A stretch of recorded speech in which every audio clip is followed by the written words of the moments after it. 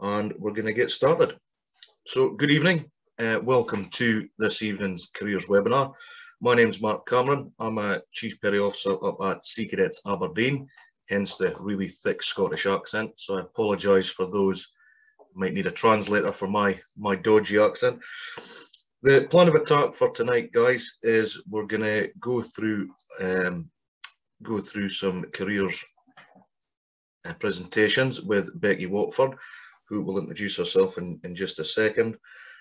How it's going to work is there's going to be a presentation for everybody to go through. If you've got any questions at all, you can see there's the Q&A function in the bottom bar. If you type your question in there, we'll get to the questions, some maybe throughout, but at the end there will be a 15-20 minute session for some questions and answers from our panelists.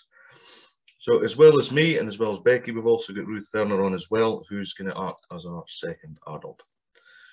So without further ado, I'll just hand you across to Becky. Thank you very much. Thank you. Hopefully everybody can hear me. If I could have a thumbs up, that would be a good place to start. Mark, hear me? Am I on mute? Excellent. Right. Okay. So thank you all for dialing in. And no doubt it's fairly wet and windy where you are. It's certainly wet and windy down here in Portsmouth and Gosport. Some of you might be familiar with Gosport as it's the head of the Sea Cadets offshore unit. So that's where their HQ is. So a little bit about me. Uh-oh, we got technology fail. Right, this is me. I volunteer on TS Royalist as sailing master or a watch officer, and prior to working here at QHM, I spent 12 years next door at the Joint Service Sailing Centre, sailing with armed forces all over the world, and sail training has been me for some time, but I took a sideways step to the Queen's Harbour Master in Portsmouth. So I'm here to talk to you a little bit about port operations and what we do, and we'll do questions at the end because otherwise I think it'll get quite complicated. So here we go. So Queen's Harbour Master is politely known as QHM or Q. The post goes back quite a long way and was set about by the Regulations Act for Dockyards in 1865. And the Secretary of State appoints said person. And in the UK, we've got QHM Portsmouth. So there's a Queen's Harbour Master Portsmouth. We've got a Queen's Harbour Master for Plymouth / Devonport, depending on how you call it, and there's one for Faslane, and then there's also a QHM in Gibraltar and in Cyprus and in Falkland Islands, because obviously these are all sort of crown ports. So why would we have a QHM? Well, the QHM is, and his team, which I'm a part of, is there to effectively provide a safe haven for Her Majesty's warships, because as I'm sure you are aware, Her Majesty's warships protect the nation and defence of the realm and our freedom at the end of the day. So we have an act which we appoint the Queen's Harbour Master, but if we didn't update a bit more occasionally with a port order, that act would be irrelevant, because it would all be based on old-fashioned vessels without engines and square sails like Royalist, and we'd be a bit stuck behind the curve, which wouldn't make things very safe. So we have a dockyard port order, and we look at that about every 10 to 15 years and tweak it and bring it more modern. So the last one brought jet skis into it, the next one will bring hoverboards into it, as just two examples. But to change it isn't a 5-minute job, so we have to go out to consultation, but that's another story. So then we have to comply to something called the Port Marine Safety Code, which is run by the Department of Transport and the Maritime Coast Guard Agency. And this basically dictates what we need to have to make it safe. So the Queen's Harbour Masters ports are all effectively run by the Navy. So I work for the Queen, as in the Crown or a civil servant, and then I work for the Ministry of Defence, and then I work for the Royal Navy as part of the Ministry of Defence. So for argument's sake, our neighbours, who are Southampton Port, they still have to comply to the Port Marine Safety Code, but they obviously don't have the Dockyard Port Regulation Act, and they still have to comply to this because then it keeps everybody safe. How do we do that? Well, that's what we're here to talk about tonight. So we do have a lot of information should you feel the need to explore it and find out a little bit more about port operations on our website, which I'll give you at the end, and our safety and environmental management system is there as well, which basically tells you how we work and what we should do to keep everybody safe. Moving on. So this is our area. When people think Portsmouth, they just think this little bit in here, just north of in there. So they just think of that. Whereas actually, we've got all this lot. So this is 55 square miles. We're one of the biggest harbour authorities in the UK. We've got a bit of a funny shape. And people say, oh, that's a bit strange. So we think going back to 1865, Queen Victoria had a holiday home here. So they made a boundary from Cowes at Oldcastle Point across to Hill Head, and our neighbours to the west to Southampton. And then they came out of Portsmouth Harbour, went straight across Langston Harbour with a shooting range, which is why that goes over there. And it comes down at a jaunty angle and then crossing to Sandown Bay. We don't know why it does that. It's been like it for 150 years, so we're not too worried. In the future, we'll probably look at reducing that a bit because it's quite a drain. Because in here we have a whole lot of infrastructure to make it safe. So whether it's buoys, which we'll come back to, or ACER navigation, or charts and everything else. But you might have been in the Solent and you might well have seen what goes on out here, but 40% of the UK's leisure activity happens in our patch. So if you think that's why it looks busy on a summer's day, if you've been out in the Solent, then you'll understand why. So we have a lot going on there, and combined with all that leisure activity, we have a huge amount of commercial traffic. So the container boats, the cruise ships, the oil tankers, etc., which come in around the Nab Channel here, up the deep water, and then they come into the Solent here through the forts, past the Ryde Middle, round the bend, and then up into Southampton. So we actually have an agreement with our neighbours in Southampton that instead of making it overcomplicated, we let them manage the traffic that's going straight into Southampton, which I'll come on to a bit more in a bit. But we handle the traffic that's going into Portsmouth, but they handle the traffic that's going in there. How much traffic is there? Inside the harbour, just inside this bit here, there's about 120,000 moves a year, which I'll come back to a bit more detail, but that's including ferries and warships and everything else. That's just our bit. That isn't a bit that's going into Southampton. And if we add all the Jack Petcheys, the John Jerwoods, the TS Royalists, the City Livermen, etc., it gets quite busy. So moving on. So that Dockyard Port of Portsmouth and the Queen's Harbour Master, we talked about being a safe haven for all the Queen's vessels. So here's a little snapshot. Perhaps some of you are thinking about joining the Navy. But here we've got a little sample of what's home for us, or sorry, what's home for these vessels. So we've got 2 of these Queen Elizabeth aircraft carriers, which we'll come on to in a bit more detail. But 14 of these P2000s that are dotted around the country. And if you're thinking about going to university and joining a naval unit there, University Royal Naval Unit, I think they are, ERNUs. They quite often are seen to be in charge of P2000s, and they do all sort of navigators and training, and it's a good grounding. We've got these Type 23s, which are the real workhorse of the Navy. You might have seen on Channel 5, I think it was, the last couple of weeks, there was a programme called Warship. I think it was on HMS Northumberland.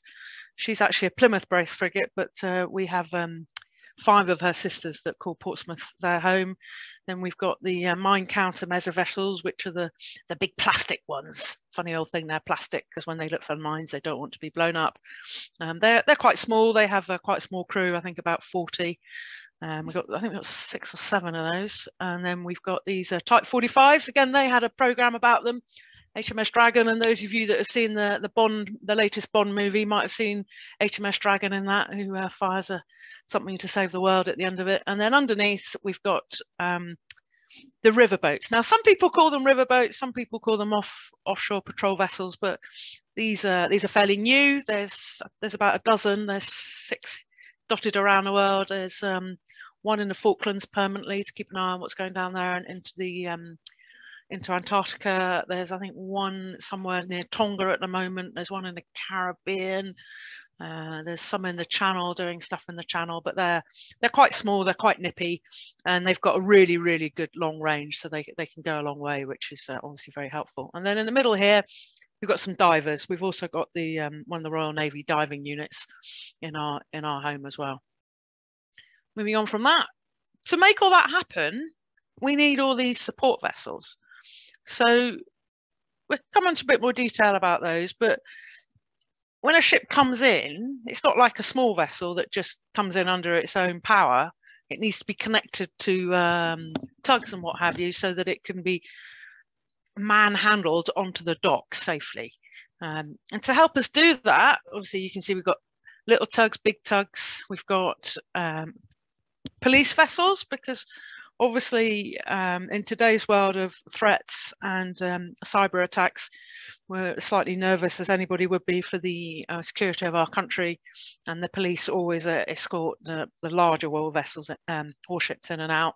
And then the Marines have got a couple of these sort of support vessels, which they can put fancy things like that, very fast vessel on the back, or containers, so when they go off to Norway they can go and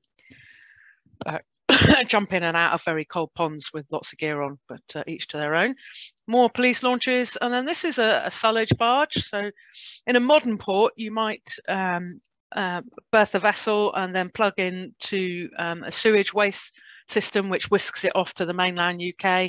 But because our port was established in Henry VIII's time, some of you might be aware of the Mary Rose and the sad tragic accident, all our infrastructure is very dated and very old. So it's beautiful, and perhaps if you're ever at a loose end, take yourself down to the historic dockyard in Portsmouth. There's another one in Chatham, and I think there's another one up in Hartlepool or somewhere, and it's a very good day out learning about what people used to do. Then we've got some pilot vessels and we've got some passenger boats. So we've got quite a lot going on, but most of these are contractors. So all the tugs and the passenger vessels and the pilot vessels are all contractors. They work primarily for us, and occasionally they might work with somebody else, but they have a contract with us and all the staff that are associated with it. A lot of them are ex-military because they understand what's going on, which is nice.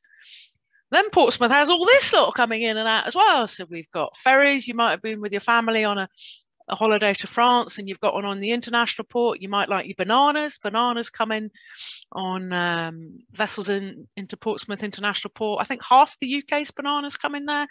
You might have caught a ferry to the Isle of Wight. There's the Victoria Wight, which is one of these hybrid electrics, very green ferries. You've got the hovercraft, that's worth a day. That's the only hovercraft working on a passenger route left. We've got the Fast Cat. I think that's cancelled tonight, along with the hovercraft because it's a bit bumpy. Got the Gosport Ferry. If you've joined one of the vessels at Fort Blockhouse, you might have come down on the train and then caught the Green Ferry across the harbour. We've got some pilot launches, which I'll come on to more. And then Portsmouth now, the international port, has started taking the medium-sized cruise ships because they're too small for Southampton, but they're about the right size for Portsmouth. And then you've got sort of vessels like this, which are multi-role, they're multi-cat, so they might pick up big fenders for people and move them around, or they might pick up moorings, or they might lift a sunken boat. They've got lots of badges. But the commercial vessels all go to here. So this is the international port. So some of you might have been on HMS Bristol there, which is on the bottom of Whale Island. This is the motorway coming into Portsmouth, coming into the dockyard here. So that's the top of the dockyard there. And the international port is actually run by the council. They work very closely with us. They have their own set of pilots and tugs and what have you. But they're pretty busy. They're going to see a lot of cruise ships and a lot of ferries, and you can see there's 3 or 4 in the dock on that particular picture. Right, I'm just going to have a little video for you here while I catch a drink. So we'll play this. So this is HMS Dragon in the dry dock, and I don't necessarily know if it's her coming out, but we'll run it twice. So have a look at it, and then I'll talk over the top. Oops! Oh no! Oh no! It's all gone horribly wrong. All right, we forget that. We're not going to do that. Right, moving on. QHM Portsmouth family tree. So I mentioned the Port Marine Safety Code, and it's got to, or it enables us to decide what we need to work efficiently. Because at the end of the day, we still get audited by port operations. So port operations look at us, they look at our colleagues in Plymouth, they look at our colleagues in Faslane, and they even look at our colleagues in Gibraltar to make sure we're legal and we're doing things as safe as we can do. So at the top of our family tree is the QHM, so that is the Queen's Harbour Master. The gentleman that's in charge at the moment is called Nick. He was a pilot before he came to be QHM, and before that he was in the Navy, so most of his working life has been involved with Navy and for shipping. And then the next row down, we've got the Queen Elizabeth Choice Pilot. So that's a gentleman that's, his primary role is to make sure the Queen Elizabeth class carriers come in and out. We've got the Maritime Services Superintendent, or Super. He basically keeps an eye on contracts and making sure Serco, who are the people that drive the tugs and the passenger vessels and some of the dockyard services, he keeps them in check. We've got a deputy, so there's always a deputy or a QHM on just to make sure everything's okay. And then we've got a Chief Admiralty pilot. And then the next row across is the Waterfront XO. So Waterfront XO is really what happens shoreside. So XO as in executive officer, just like you'd have on a ship. And he's sort of responsible for ship's facilities, visits, rounds in the dockyard to make sure everything's nice and tidy. He gets very twitchy if morning colours aren't observed to the correct standard. And he's an all-round good guy, ex-Navy with lots and lots of experience, but he's a good guy. But he's sort of sideways to our department, but he's still in our department. So second row down, we've got the Port Conservancy Officer. He's sort of surveying and hydrography, which we'll come on to a bit more. Port Safety Officer, which is a lot of legislation. He keeps his eye on things like oil spill plans, risk assessment reviews. What else does he do? He does lots of training to do with safety, and we often get little standstill for safety days, and we sort of have to think about things that we wouldn't normally think about. And he coordinates when we have a port audit. So he's quite a busy guy. He's also a Royal Naval Reserve. I think he's been mobilised in a couple of months' time, and he also got mobilised in the middle of the pandemic as well. Then under him, or with him, that's not quite right, is me. So I've got this really silly name of Port Safety Boat Patrol, or the Port Safety Officer Assistant. And my role is really keeping an eye on the leisure stuff and backing up the port safety team. So I'm involved in investigations as well, which Port Safety Officer obviously does, and a certain amount of legislation and enforcement. And in the summer, when the weather's nice, because I don't go out when it's raining, I have a rib, which we'll talk about at the end, and some of you might have seen me in it, with the Queen's Harbour Master down the side, and we engage with various members of the boating community, from jet skis to sailors, to beachgoers, to windsurfers, to yachtsmen and motorboatmen, just to make sure they're safe, and if they're not safe, then they will get some guidance from me. The other half of the department is the pilots. Now, if you think about all those warships coming in and out, they can't just come in, they need a pilot. So the pilot brings them in. There might be one pilot or two pilot or three pilots. When we bring the carrier in, we have three pilots on board. If it's a small vessel like a patrol vessel, an OPV or something, we'll only have one. And then we've also got the guys in harbour control, which I'll come on to a bit more. So they're sort of slicing into the fact that when the pilot brings a ship in, or any vessel over 30 metres, we need to ask authority to come in and out, a bit like air traffic. And then the people that sort of jack all that up are the movements team. So the movements team is a bit like a big car park officer, really. So he's got various things that you can put in various places. So if we look at the next slide, this is our office. So I mentioned the fact that the dockyard was established for Henry VIII. This building here is known as Semaphore Tower, and we overlook the water. The main office overlooks the water, whereas I overlook the dockyard, which is good and bad for weather and sunshine and getting any work done. We're all in here. We're on the 4th floor, and then our friends at Serco, the contractors, are all in here, and then underneath is Navy X, future of the Navy, and then they've got King Alfred, the reserves unit underneath, and then in the bottom we've got the riggers. So the riggers are the ones that effectively take the lines when the ships come alongside. So if you think about it, if you've done seamanship when you've been throwing heaving lines, so you've tied a heaving line in your unit and you've thrown it across, the rigger would be on the end of that, and then he'll pull that in and then put the bight over the bollard or whatever they're tying up to, and then they also sort the gangways out as well. So they're a busy team. But this floor here is harbour control, so we'll talk a bit more about that. But they've got the best view in the building. They've got this side and around the corner, and it's 5 floors up. So as you can imagine, you can see quite a long way, especially when it's clear. On a day like today, and it's pretty snotty and blowing 40 knots, it's not very nice. So going back to those pilots, we've got 10 pilots. These are Admiralty pilots because they tend to drive Admiralty vessels. This is Tony. Tony does our Queen Elizabeth class carriers. He's the QEC pilot. And on the other side, we've got Rachel with a Type 45 there.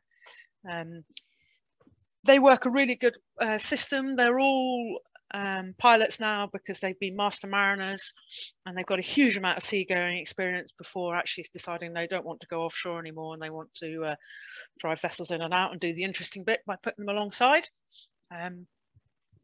Those pilots that work for the international port on the cruise ships are just plain pilots. They don't work for us, they work for the international port.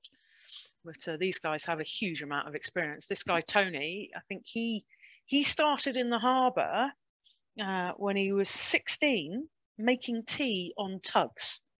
And here he is, I think he's 65 now. He's still working hard and he's now at the top of the pile. So we have a huge amount of time for Tony and a huge amount of respect, as you can imagine. So how do they get out to the ships? Well, they have a launch. So the Serco run the Solent Racer and the Solent Spirit, and they also move passengers around with them. So if we need to go to Cowes or something or other, they'll take us up there. They will also take the riggers around the harbour if they need to move, or if they need to be a sort of a private taxi for dockyard work. So our pilots will get on board there and then they proceed out to the vessel, and depending on how big it is, depends on whether they pick it up right outside the harbour or much closer in. And then these pilot vessels, the ones with the orange top, they belong to Southampton, and this is a very smart, shiny new pilot vessel. I think they're getting 4 of those in due course. The big difference is they don't take passengers. So our guys can take up to 12 passengers to go for that trip to Cowes or run people around, the riggers around or something else. But these guys just purely do pilots, and they go out in any weather, just like our boys do, and very, very impressive pieces of kit. As you can imagine, the swell in the channel in the next couple of days with all these storms, these guys are going to be earning their money. So that's one possibility you might think about doing, driving a pilot launch once you feel the need to do a bit more boating. Then we've got all these tugs. So we've got different tugs for doing different things. So this is the little baby tractor tug. She does the smaller ships in and out of the smaller areas where the big vessels can't go. She does quite a lot of alongside tow with the fuel barge and also the sullage barge, and moves fenders around. These two here also move fenders around, and you can see them there on the back of the carrier. They've actually got their mast down. I don't know if you can see that. Probably better on that one, because if the masts were up, they wouldn't be able to get under the decks. And then here we've got the Tempest. That's the biggest tug in the harbour, and she's always on the bow of the carrier when she comes in. So if all goes horribly wrong, we've got it under control. And then we've got Indulgent and Independent, and they're sort of in between. Different levels of tonnage, so different type of certification required to drive it. A lot of these guys are also ex-master mariners, decided they don't want to go offshore or out of the sight of land anymore, so they just drive the tugs locally. Great bunch of guys, fantastic, and a great job to do, because nice and warm, nice and cozy inside, nice and safe, because whenever they've got the line secure on the winch, they all retreat to the bridge and drink tea. So this is just a couple of examples here. You can see this is a riverboat or an OPV being pushed on by one of the smaller tugs. That looks like Suzanne. There'll be a pilot up on the bridge there, keep an eye on what's going on. There's a rigger on the dockside there. You can see he's got a bow line, and he must be alongside because he's got a jack flying. And then here we've got a Type 23 with the Bountiful, which is quite a powerful tug. She creates quite a lot of wash, so if we be mindful of that when we're using her, and the captains that drive it. And then this one here is on the side. See Spinnaker Tower in the background there. Moving on to the QEC, this is obviously the one that creates all the tension because she's been subject to a TV program as well. She's UK's biggest warship. She needs 6 tugs when she comes in. You've got an idea. There's a couple down the sides here. That light blue one is a contracted one because we had a poorly tugged for a while, so contractors had to go to somebody else and get one in. She's got a police launch there because, as I alluded to earlier, obviously we're worried about security. So when the carrier comes in, we have to shut the harbour because she is obviously quite large, being 280 metres long. She needs 11 metres to float and her volume is 65,000 tonnes. She's 73 metres wide on the deck, but her bridge is 28 metres off the centre line. So everything is calibrated for the bridge being off the centre line, which is a bit strange, I'm told, when you're driving it, but you get used to it. But when she comes in that harbour entrance, she's actually only got 6 metres of leeway or error either side. The harbour entrance is 200 metres wide, but when she drives up the middle, there isn't much room. And if you're not on target there, it's going to be a whole world of pain further up. But because she's so big, and she's very manoeuvrable with 6 tugs on, but if there was a lot of wind, like, we wouldn't bring her on a day like today because it's just be too windy.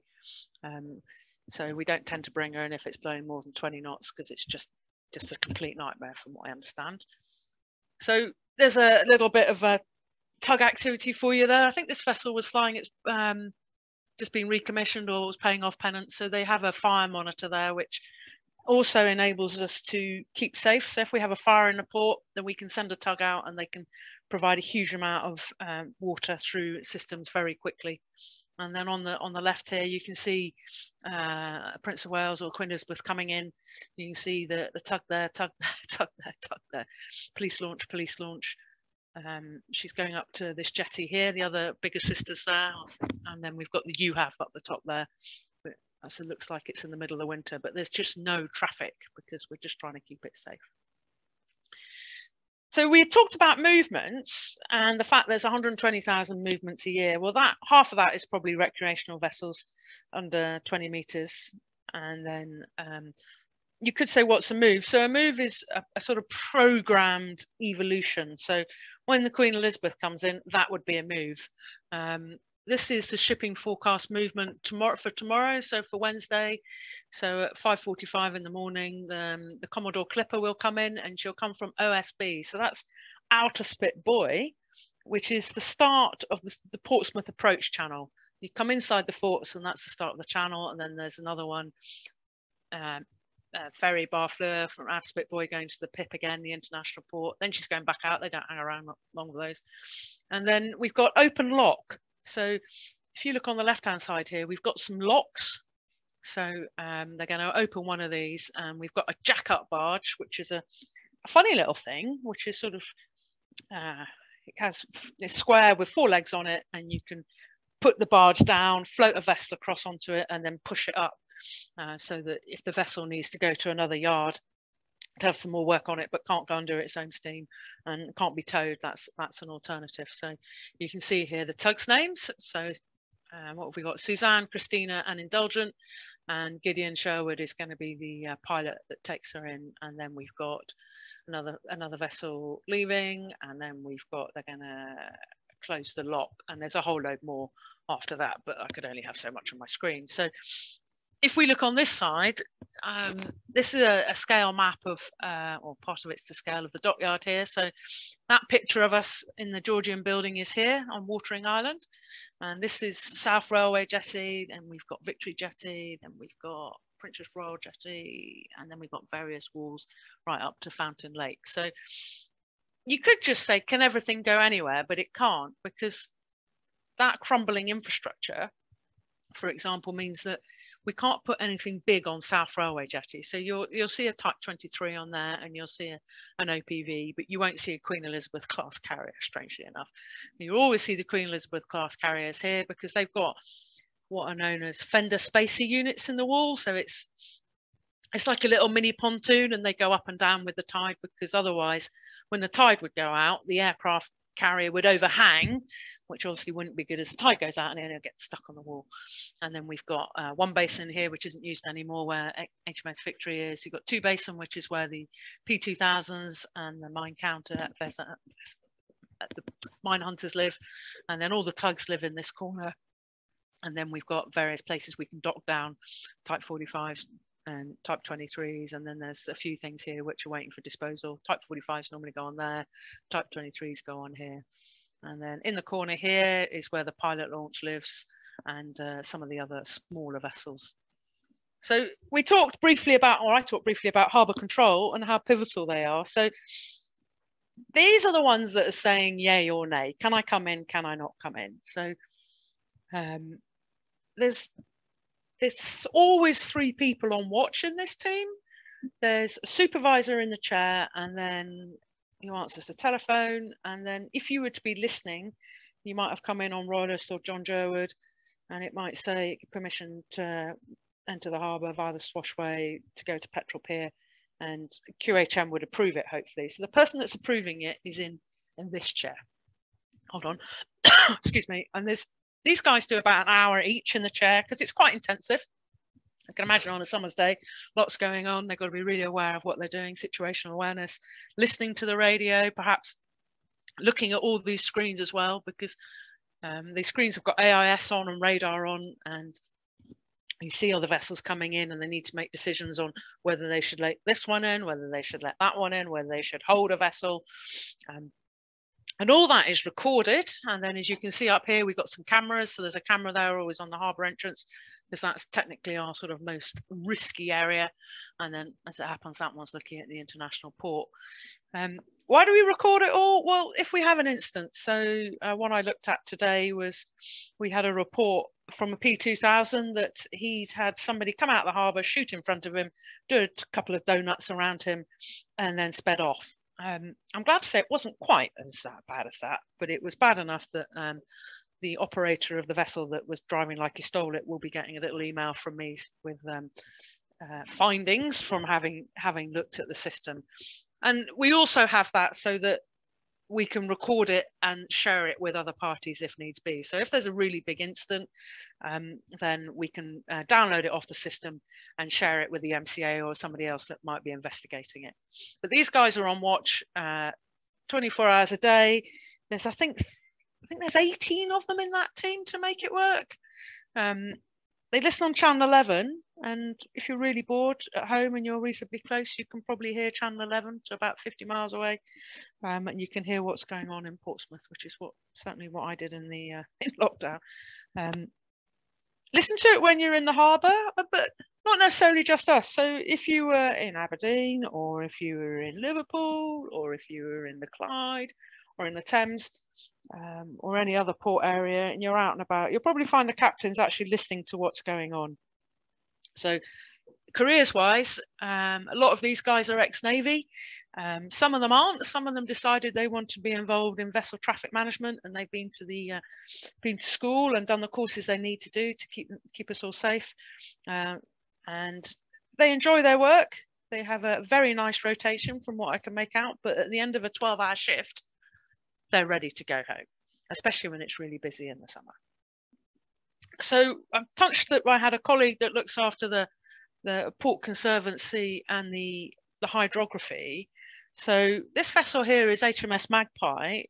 You might have heard about her, but she's sort of one of the newer vessels, very small compared to some of the others. She's about 18 meters long, and she's equipped with all the latest surveying equipment. She comes down once in a while and does some surveys for us. But we have the harbour surveyed 3 times a year, so that we can keep an eye on what's happening with it silting up, because as with any harbour, there's water coming in and water going out and water coming off the land, so it does silt up. So that where the aircraft carriers live, it's dug out a bit deeper, so they don't effectively sit on the bottom at low tide, which isn't an ideal thing to do for a large vessel. And then the other thing that my colleague does, Dave, is he goes out every month in one of the pilot vessels with a GPS antenna, you see here, on the side, and they go round the entire neighbourhood, all of our 55 square miles, and they check that the buoys are in position. Again, this comes back to making sure it's all right and it's all legal. And they stop the boat right next to the buoy, and they press the button, and then it gives it a latitude and longitude, and then plugs it back in when he comes in, and it tells you whether or not it's out of range. If it's out of range, then we have to issue what's known as a navigation warning, and we'll say, for argument's sake, East Bramble is 200 meters northeast of where it should be, or something to that effect. Dave also coordinates everything with the hydrographic office, so with these people that make charts. He's an ex-hydrographer in the Navy, did quite a lot of time there. And now came to work for us in the civil service. He's got an interesting job. It's lots going on. It never sits still. And this time of year we have a dredge. So they're doing surveying as we speak, and then they'll compare it with what it should be to what needs to be scraped off the bottom, so to speak. And then at some point next week, they'll start dredging. So those dredgers will come in, scratch off all the bottom, and then take it out of the port, into the outer approaches to the Solent, where it'll get dumped. But the pilots, those Admiralty pilots, they'll be really busy next week, because those dredgers will probably be working 24 hours a day, so they'll be getting on and getting off, bringing them in and out. Harbour patrols, we're very lucky in Portsmouth. We have these guys, you might have seen them, not particular pictures, but they are the volunteer harbour patrols. So they are a very dedicated team of volunteers that work every weekend from Easter till October. And they have two boats. They have the big boat and the little boat, and they sit in the harbour entrance and provide maritime safety information if needed. They've towed people in, they've pulled people off dinghies, they've pulled people in from swimming, and basically are sort of good neighbours, and help us out with traffic management in the summer, because when the tide's going out of the harbour entrance at sort of 3.5 knots, and there's a little boat trying to come in against the tide, you often get swept about. So these guys can be a bit like the yellow sign on the motorway, pushing the light over, with the flash going, keep over, keep over. And then underneath here is what is known as QHM Patrol. So that's the Queen's Harbour Master's vessel. I spend quite a lot of time that in the summer. The difference between me and thee, so to speak, is that I actually hold the powers of delegation of the Queen's Harbour Master himself. So I reserve the right to stop somebody and educate them and tell them off if needs be and take their details, whereas these guys don't. These guys do about 10 knots at a push. I can do 30 knots, and we've both got blue flashing lights, which is quite useful. But the good thing about that 30 knots is it enables us to cover that ground of the Solent relatively quickly. So if on a summer's day we hear there's a load of trouble somewhere in an anchorage or on a beach, we can go over there with the blue flashing light and with our body worn video and say, come on guys, pack it in, or what do you think you're doing, or sorry to hear there's been a disaster. So a little bit dynamic. What else we got here? Got a website, got loads of stuff on the website. We've got all the tides for a month out, and then we've got all the sunrise and the sunset. We've got the shipping movements, we've got the diving, loads of sort of information about the port. We've got a Twitter feed, and we've got a picture here with all the warnings on. So we touched on navigation warnings if a buoy is out of position or a light doesn't work. And we've also got general directions, which might be things like speed limits or reporting of incidents, or reporting in for vessels in certain places, which is, if the people go against that repeatedly, we can look to prosecute. So if people are speeding repeatedly, we can take them to court and fine them. And we took a couple of jet skiers to court a couple of years ago, and then another one that's quite close to people's heart at the moment is dumping rubbish. And we're finding people that have bought boats as a bit of a project, have decided it's not actually for them, and dump them in the harbour, which is absolutely shameful, but it's sadly what we have to do. And then we've also got local notice to mariner. So what's a notice to mariner? That's another bit of legislation about, in this week we've put out about dredging, we've put out about Solent swim guidelines, we've we've put out about the autonomous. We're seeing a lot of autonomous activity. We like to know all about that. So if you were coming into Portsmouth, or you were taking a boat out of Portsmouth or a vessel out of Portsmouth, part of your planning and your passage planning would be to check QHM and see what shipping movements are going to be on, see what the tide's doing, seeing what the safety information is, and then anything else that might be relevant. And that's about it. So there's a picture there of HMS Victory, which I think you might be familiar with. It's a few years ago now, because she hasn't had her mast in for a while. And that's a very happy member of my foredeck team a few years ago in the North Sea. So I'm going to stop sharing and put my camera back on. How does that sound?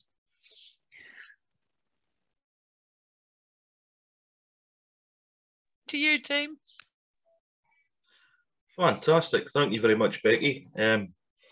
Right, so I noticed we're now at the end, so we've got some Q&A. There is only one question, so please feel free, guys, to throw in any questions. I say that, I'm sure looking at Becky's face, it's an easy question. So we've got one here. What are the tugs doing when firing water into the air? So that's a good one.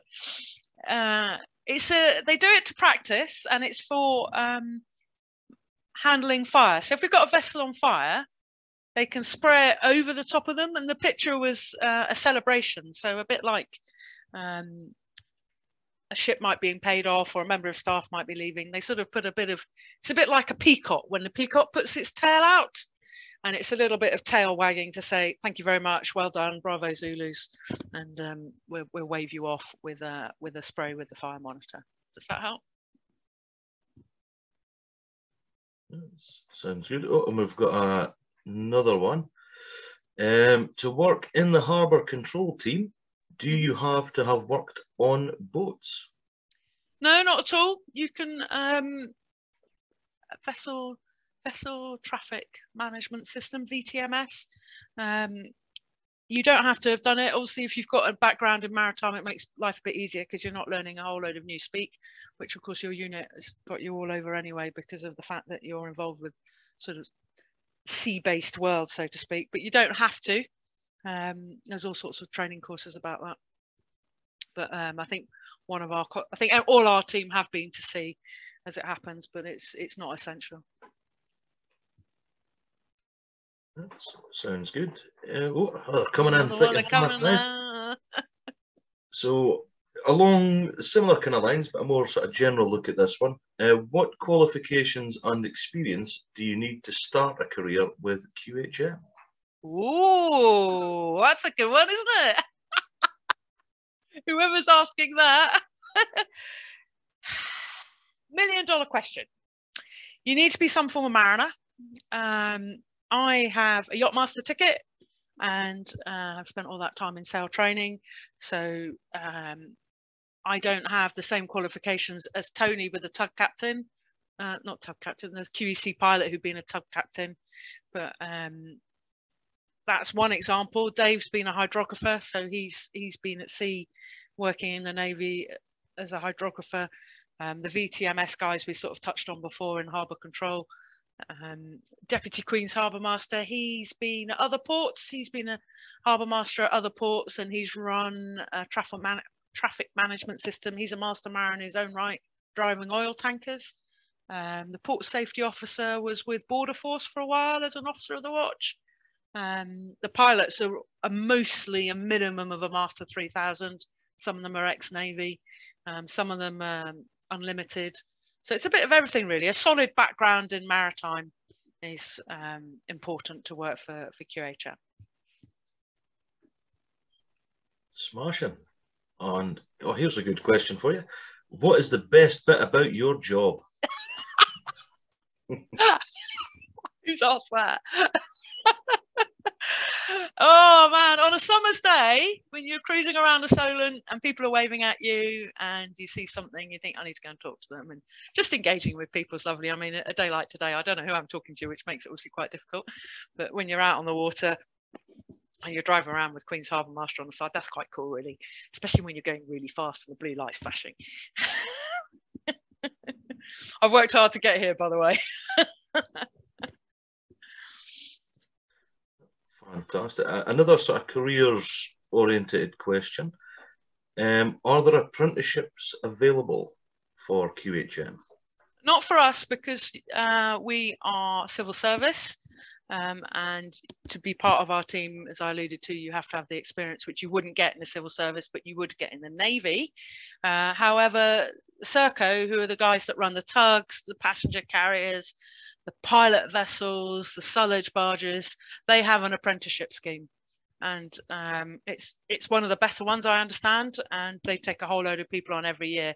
If you think every single one of those tugs has at least 2 crews, and then there's often a third crew that they rotate with as well, and that's a lot of people to keep all that activity available 24 hours a day. Good stuff. We're going to the other end of the scale now with a career. Was there a point in your career that made you want to give it up? Oh, they're all coming out the woodwork now, aren't they? Would I want to? You see, that's a double-edged question, really, because I wouldn't want to give up working in maritime. There's absolutely no doubt about that. I love working in maritime. I love working with port operations. I love being outside. I love the fact the freedom it gives you, as any boater will tell you. We're very lucky in this country that we can basically go to sea without a whole pile of certification for pleasure. For commercial, it's a little bit different. However, I've done a lot of sail training in some pretty, what should we say, difficult conditions. And I think all good things have to come to an end.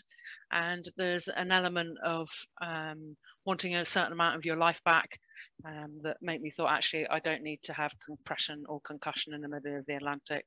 So after I'd had a fairly serious conversation with 2 of my crew, having had a kicking in the middle of the Atlantic a few years ago, it was decided that I didn't really need to go offshore anymore. But I still get my boating fix because I can go and do stuff with Royalist, and I enjoy sailing on Royalist and seeing all you guys and the team that are involved with running. That's great.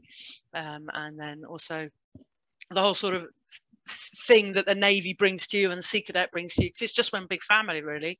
Would I walk away from it? I think unlikely. But my background is actually, I'm a farmer's daughter from Somerset, so you couldn't really get more extreme. But when you think about it, it's still outside, it's still active, it's still dynamic. But I'm actually really badly allergic to the farm, which is why I went to sea.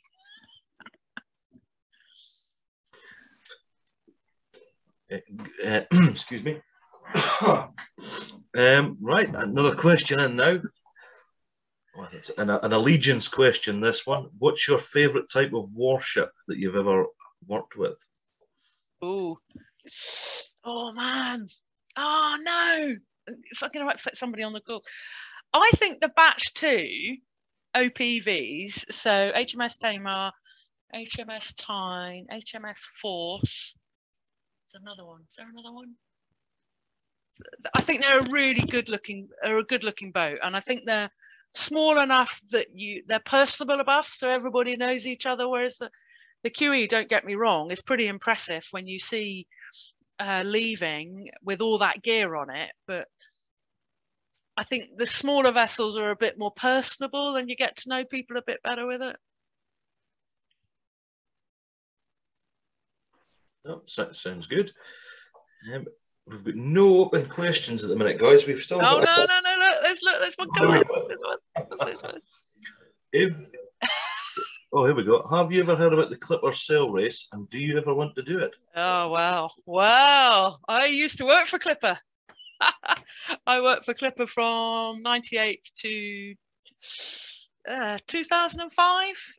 I drove the big boats for them quite a lot. I drove the Clipper 60s and the Clipper 68s, which are the previous versions to what's live now. And at the time, we also had a fleet of 38 footers, so I ran that as well. I think the Clipper race is amazing. It's come on leaps and bounds in the last 20 years.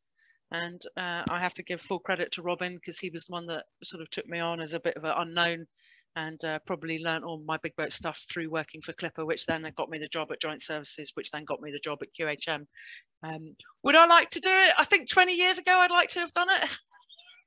But yeah, I think if you do want to do it, give it your all. It is tough. there's a lot to it. There's a lot of media pressure on you. There's a lot of pressure on the crews, and the boats are very basic. There's no heating. There's no windlasses. There's no roller furlers.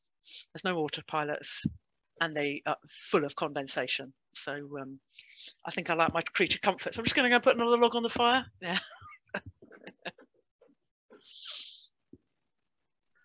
Good stuff. I don't want to say it again because they'll probably fly in, but there's no open questions at the minute, guys. We do have another sort of 5 minutes. So if you can think of any questions, please do fire in. I'm just gonna see if I can find a couple of pictures, which those of you that are thinking about joining the Navy, we haven't talked about the Royal Fleet Auxiliary, which is sort of like the Navy's supply chain. So I alluded to the fact that the OPVs have a very large range under engine, but the Type 23s, the Type 45s don't. So you will always find a refueler. Let me see if I can find this slide, because it's quite a good slide, and it shows how much is actually going for the Navy at the moment and the Royal Fleet Auxiliary. And I think if I had my time again, I'd have probably joined the Royal Fleet Auxiliary. Right, here we go. Here it is. Let me share my screen. Oops. Need to. Oh, there's another question come in. Yeah, it's just come in there. Let me just share this. Let me share that, and then we go that. You seen that picture before? Some of you might have seen it. So in the foreground, you've got a Type 23. I don't know which one it is, but it's Type 23 there. In the background, you've got HMS Queen Elizabeth with a jet taking off with 2 helicopters on her stern there. And then in the middle, you've got one of the Tide class tankers. So this one's full of fuel. It can take a Chinook helicopter on the back. And then also, you've obviously got the guy in the picture taking the guy in the helicopter taking the picture. So there's a huge amount going on with that. This refueler can fill a aircraft carrier at the same time that it's filling a Type 23, and they can put stores across, they can send ammunition across, etc., etc. A lot of those boats work out of Portland or sometimes out of Plymouth, but we see them coming through us as well. So they're coming out. That's a whole new kettle of fish, which I will be out of my depth talking much more about. Oh, it's a couple more questions. So I've got one here. They're asking, would it be okay to try and play the video again? So I think that was the I'll see if I can. 45 one. I'm trying to find it. I'm trying to find it. That's why I'm putting it in. See if I can find it in another presentation, because it would appear my copying. Is this it here? Is this going to work? Let's go. Let's do that. Right, here we go. Let's go. Right, we'll do it from this one here. Right, let's share this screen. Share screen. Share screen. Share. Right, how about that? Can you see that? Type 45? So that's Dragon in the basin there. And not in the basin, in the lock. Here she goes, coming out of the lock.